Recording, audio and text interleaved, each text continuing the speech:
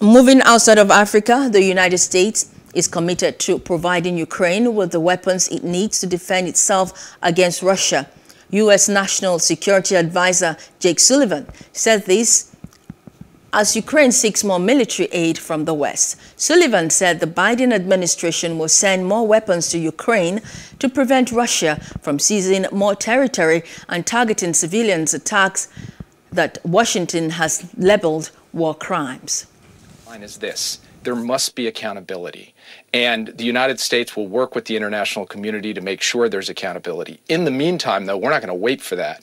We are going to get Ukraine the weapons it needs to beat back the Russians, to stop them from taking more cities and towns where they commit these crimes, and also to squeeze the Russian economy to increase the pressure and the costs on Vladimir Putin and the Kremlin and the Russian government. That's what we're going to do, and we intend to work in lockstep with our allies and partners in support of the Ukrainians as they defend their country.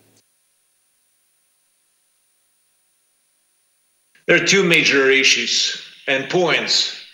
First, and mostly, we need weapons. We cannot defend our country with our fists. We need weapons to defend our country. Second, isolation, economical isolation of Russia.